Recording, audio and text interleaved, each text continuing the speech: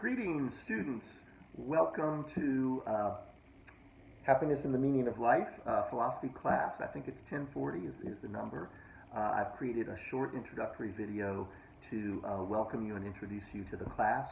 I've got a couple of helpers today. To my right is Abigail, and to my left is Alexander. You want to wave? And they're going to go play in a couple of minutes, but they wanted to be in this video. They are 4 years old. They are indeed twins. You can probably tell that by looking at them. And hopefully they will be quiet for the rest of this video so that I can finish. Okay, guys, you can go play now. So look, here's what I'd like to do in this video. It's going to have three basic parts. I want to introduce myself and the class first, and then secondly talk a little bit about the grade, and then thirdly talk about the process of the course. In other words, how each unit of the class is going to progress. In terms of introductions, you know who I am. I'm Dr. Schafer. You know my two kids. I just finished my 20th year at Xavier, which I really cannot believe that I've been here that long. I love teaching at Xavier. I love living in New Orleans, and I actually do enjoy teaching the summer classes. The online experience is definitely a little bit different. I would not say that I prefer the online experience, but I think we can make it work pretty well. A little bit about the class. So this class is designed to be an entry-level philosophy class. So that means that you don't need to have any experience in philosophy. You don't even need to know anything about it.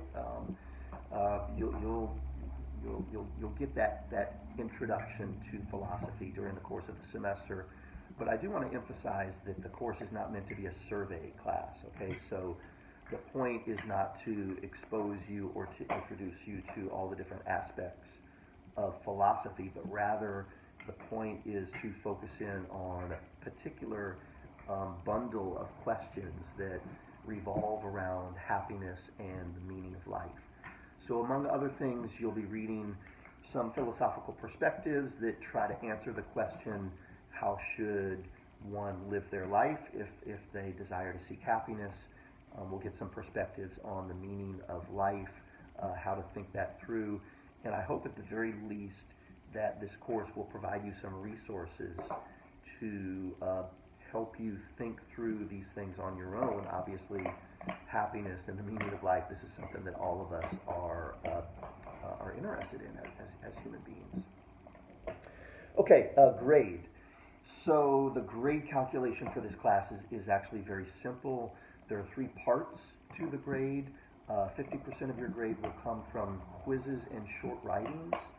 20% of your grade will come from discussion board posts, and 30% of the grade will come from a critical essay that will be due at the very end of the semester. I want to emphasize a little bit the quizzes and short writings, since that is going to account for half of your grade.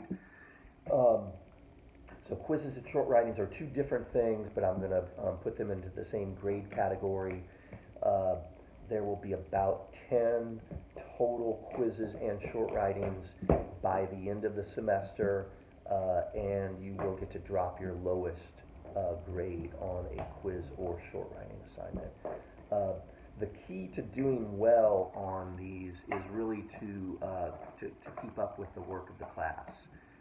So you're definitely going to need to do the readings in advance, listen to the audio lectures, take notes.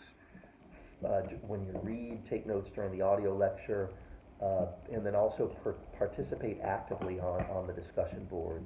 I think one of the key ingredients to doing well in this class is to take the discussion board seriously.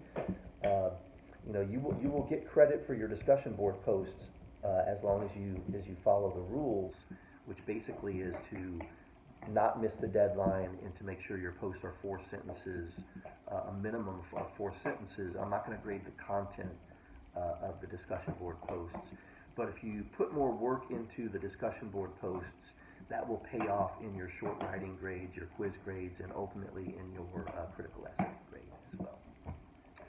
Okay, finally, process. So here's how the class will work as we move from one unit to the next to the next.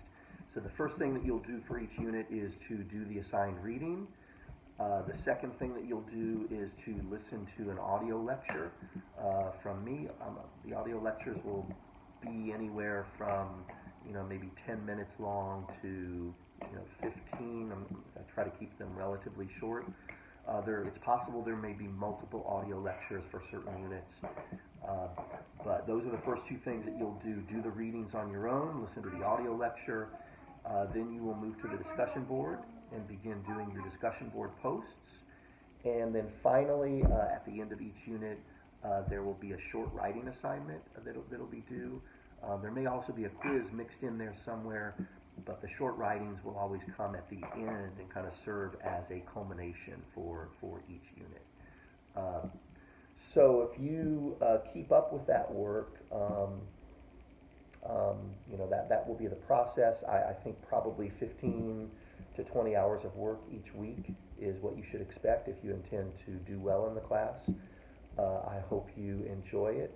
Abigail, I'm about to sign off. You want to say goodbye to my students? Goodbye. Alexander says goodbye too.